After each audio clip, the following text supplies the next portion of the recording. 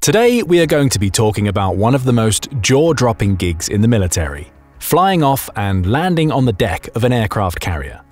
Basically, it's like threading a needle while riding a rocket, only the needle's moving, and so is the thread.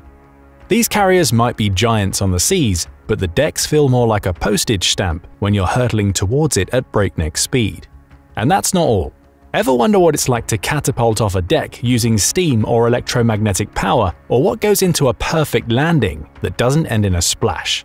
Or maybe you're curious about the cool tech and tweaks, like the polycore arresting wires and high-tech landing systems that keep these pilots and their birds safe and sound.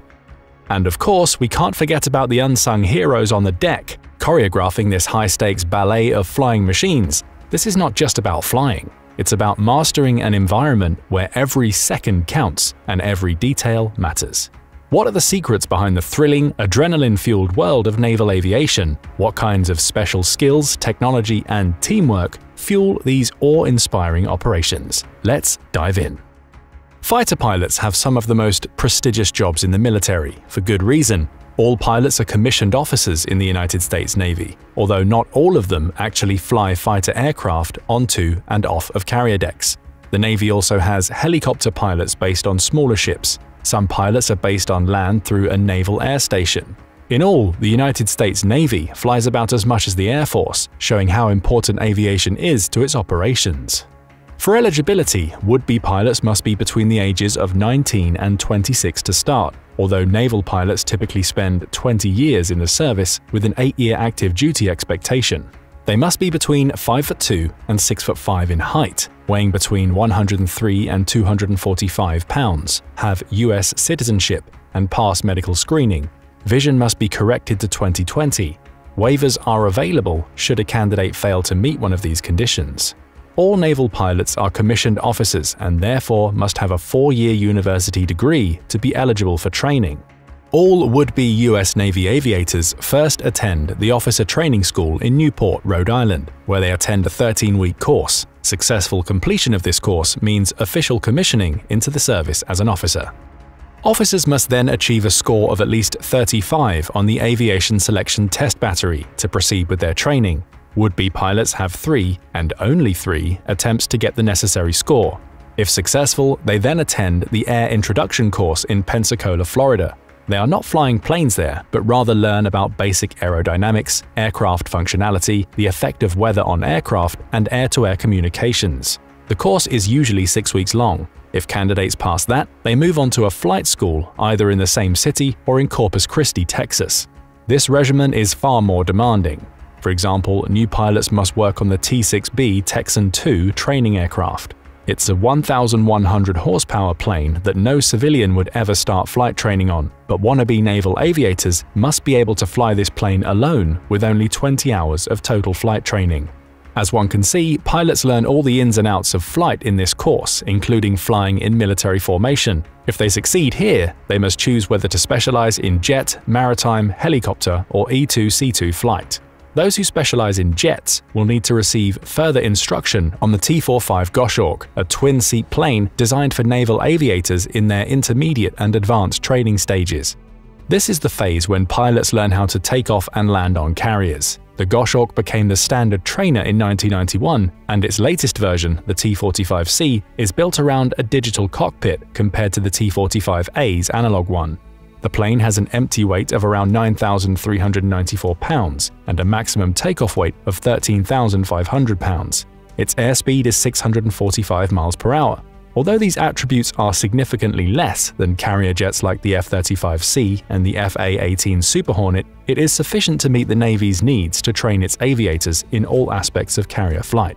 The Navy is looking for a replacement as of 2024, but this will take some time. Although the course is rigorous, the rewards are considerable. Aside from the social prestige, a typical naval pilot can earn a starting salary of $60,000 per year with an additional $20,000 housing allowance, which is much higher than most salaries in the military. Experienced pilots with years under their belts might earn 6-figure salaries in addition to housing allowances. Before taking off from a carrier, pilots will get a briefing from the air traffic controllers on the ship's tower. This information will include up-to-date data on the surrounding winds and other necessary factors that will affect the procedure. If everything is go, the plane will taxi to the carrier's bow, where it will be hooked to the catapult, which will launch it off the other end of the deck. Nimitz-class carriers use a steam-based catapult, while the USS Gerald R. Ford and its coming sister ships use an easier-to-maintain electromagnetic catapult. The intensity of the procedure doesn't end once the plane is airborne, however. Pilots will need to climb from the deck's altitude to a safe one, taking account of environmental conditions to ensure that their missions are successful. The particular complexity of landing on an aircraft carrier and the risks of things going wrong make us understand why the training program is so rigorous. All procedures must work seamlessly for the safety of both the pilots and the flight deck crew. Landing on an aircraft carrier might seem counterintuitive because pilots are trained to speed up rather than slow down. The approach will begin at the carrier's rear from a trajectory that will allow the controllers in the tower to monitor the descent. The aircraft should be going full throttle as it lands on the flight deck. If a landing is successful, the pilot will catch one of the arresting wires on the carrier deck with the tail hook installed on the back of his or her plane. The tail hook of the naval plane can be raised and lowered like the rest of the landing gear. It's designed to be robust and capable of handling the forces involved in the operation. Once the tail hook catches the arresting wire, the latter acts as a powerful brake and brings the plane to a stop. Contact between a tailhook and an arresting cable should happen just before the landing gear makes contact with the deck. In the case of a successful landing, the pilot will disengage the tailhook from the arresting wire, taxi the aircraft to a secure location on the flight deck, and leave room for the other planes to land on the runway. Once taxied, the pilot can leave the aircraft and get some probably well-earned R&R after a mission briefing. The traditional aircraft carrier arresting wires are made of high-tensile steel. The cables are attached at both of their ends to hydraulic cylinders below the deck. Once the plane's tailhook catches an arresting wire, it's dragged out. The energy is transferred to the cylinders, which absorb it and bring the plane to a halt. The arresting wires on a modern carrier can theoretically absorb up to 47.5 million foot-pounds of force. Earlier aircraft carriers weren't as robust, as their wires were attached to sandbags, which made snaps more common. Most Nimitz-class carriers have 4 arresting wires, each placed 50 feet apart, allowing room for error in a carrier landing by providing a pilot with multiple options. Optimally, pilots will want to trip the third wire, as it makes for the safest landing. The first wire is the most dangerous and least preferred, as it's close to the edge of the flight deck. Pilots coming in too low for the first wire can wind up crashing into the ship's stern. Wires 2 and 4 are both safer than the first. However, tripping the third wire is considered proper form by naval aviators. To be seen as a skilled pilot worthy of promotion, pilots must catch the third wire on a consistent basis. The last 2 Nimitz-class carriers, the USS Ronald Reagan and George H.W. Bush, and the Ford-class carriers, only have 3 arresting wires. Why is this? The hydraulic equipment needed to hook up to the arresting wires is expensive. Therefore, having only 3 wires instead of 4 helped to reduce costs. However, the Navy didn't cut corners on safety in an effort to reduce expenditures. Instead, a number of improvements were made in order to make this transition a safe one. First, the newest carriers in the fleet have polycore rather than steel cables. Polycore is a composite material made of a polyethylene core bounded between 2 layers of high-tensile, strong, and flexible aluminium. Polycore is also more durable than traditional steel, as it's more resistant to rust, corrosion, denting, and the other harms that come from exposure to the elements and general wear and tear. As a result, the new polycore wires are less prone to snapping. In the new 3-wire design, the number 2 wire has replaced the 3rd wire as the pilot's preferred landing option. Additionally, the newest of America's carriers have an improved Fresnel lens optical landing system, which naval personnel simply call the lens. These are twice as sensitive as the lens systems seen on the earlier Nimitz-class carriers, and pilots can now accurately reference them from a mile away, which ensures they have better guidance and control of the glide slope. As a result, catching the preferred wire is far easier on the newer carriers, and it was another reason why the Navy decided that going down from 4 wires to 3 would not sacrifice safety. While snaps of the arresting wires are rare, they aren't unheard of, especially if they are not properly maintained. In 2016, an EC-2 Hawkeye attempting to land on the USS George Washington snapped the carrier's number 4 arresting wire, which swung across the flight deck, impacting and injuring 8 sailors. The plane, meanwhile, fell dangerously off the carrier's edge, but was fortunately able to get airborne again before hitting the water. The naval jargon for an incident like this, when the incoming aircraft cannot for some reason make a proper tailhook landing, is the word bolter. That incident reveals the reason why pilots are trained to come in for landing at full throttle. If they cannot make the landing on the first go, they will have enough velocity to fly off the other end of the deck and get airborne again. Once in the sky, the pilot can circle around and make a second attempt at a landing once things on the deck are clear. Should a pilot fail to keep a plane at the necessary velocity during a failed landing, it will inevitably go over the deck and into the water. Generally, if a cable snaps, the flight deck crew will evacuate from the area. If they stick around, the wire might wind up crashing into them as it goes out of control from the snap. As you would expect, the speed, mass, and material these wires are made of will lead to nasty injuries if one of them should hit you. Footage of sailors frantically jumping over a snapping wire reveals the respect they have for this material and why the crews need to evacuate the deck until the snapped cable settles down. In addition to increasing the throttle in this maneuver, the pilot must angle the plane at an upward arc for a proper carrier landing. It will not have a catapult to assist in the takeoff, so everything falls on the pilot's shoulders. Fortunately, the angled flight deck of a modern aircraft carrier is designed for optimal, unimpeded landings. It was not always so. On older carriers, aircraft were not angled away from the runway, which meant that planes were landing right in front of other planes parked on the deck. To prevent crashes, there was a barrier in front of the parking area to separate this compartment from the runway, but this was an imperfect solution.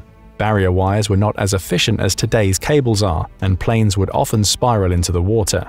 To prevent this, modern carriers are equipped with safety nets on the side of the flight deck. However, to prevent the worst-case scenario involving crew members falling into the water, flight deck personnel wear float coats.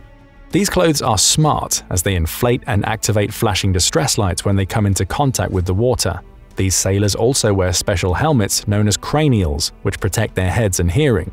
Flight deck crews also come wearing heat-resistant suits and goggles. Both of these are required to protect them from the jet engines of the carrier's aircraft.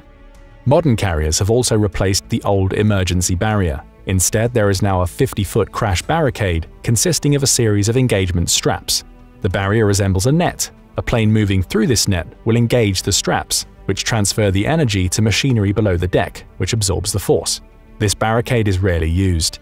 It's normally stowed away and only deployed in emergency situations, such as if the carrier's normal landing gear malfunctions or if the tailhook on the aircraft is damaged. This netting is strong enough to capture planes which are coming in on hard landings, and although such episodes usually leave significant damage to the aircraft and possible injuries to the pilot, both of them are at least safe. If one of the arresting wires on the carrier is broken, it's not left to lie there. The crew must replace it on the spot. This is not an easy task. Because the wire is long, about 1.5 to 2 inches thick, and made of steel or polycore, it is, as you would expect, a heavy piece of equipment. Once broken, the crew will need to assess whether the cable should be repaired or replaced. To repair a broken arresting wire, crews can try to slice it back together. Should this fail, crews will have no choice but to install a new wire to replace the broken one. Flight deck crews must also train in tasks like clearing debris from the runway, and doing so quickly. If, for example, a plane's tailhook snaps during a failed landing, it must be cleared from the runway before any other planes can land. These sailors are also trained in emergency rescue procedures. If a plane falls into the water or the pilot is forced to eject, a helicopter will be sent to rescue the aviator. The sailors on the deck must also respond to various other emergencies, such as the spilling of jet fuel. Cleaning this up is an important task they will need to carry out on the fly. Broken arresting wires can also cause fires. The crew will need to react quickly and use the proper equipment to put out the flames, such as with hoses and foam. Carrying out these complicated tasks requires constant drilling by the aircraft carrier's crew. The job might not be as glamorous as those of the fighter pilots, but the latter would find their tasks impossible without the support of their highly trained comrades.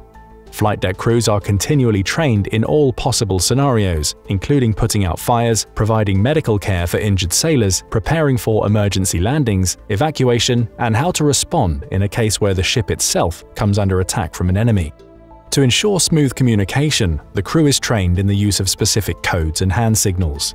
Although one would normally think that crew members can just talk to each other, whether through in-person communication or through radio, aircraft carriers are, as you would expect, noisy.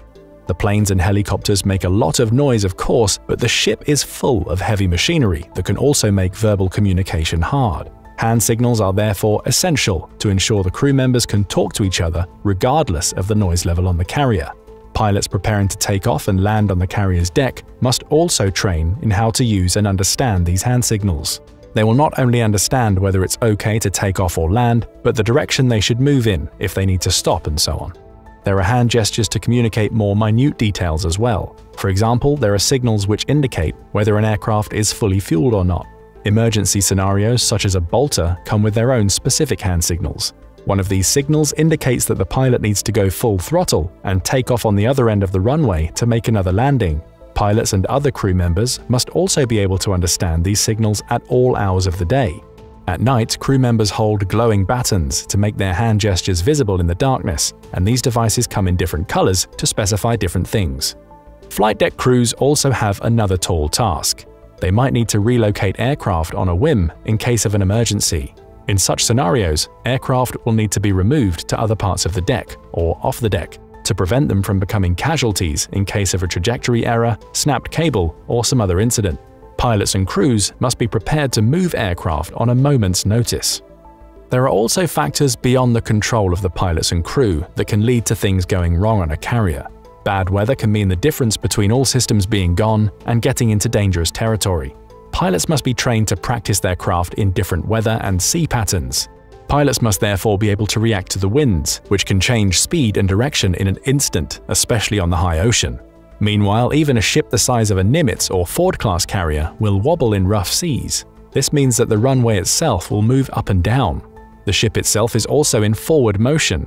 Pilots will have to learn to adjust on the fly to compensate for the movement of the deck itself rather than just their planes, a phenomenon that is different from any plane taking off and landing on a runway on land. In less common but arguably worse scenarios, naval aviators must learn how to deal with engine failure on their aircraft. Such engine failure can lead to approach errors, where the pilot fails to come into the carrier deck at the appropriate trajectory thanks to mistaken speed, altitude, or direction. If all emergency scenarios are adequately handled, the crew will need to judge whether it's safe for the deck to resume normal operations. If everything is humming, a carrier's planes can be taking off and landing with only 20-second intervals between them. That everything does hum with such regularity is a testament to the skill and training of the pilots and sailors in the United States Navy.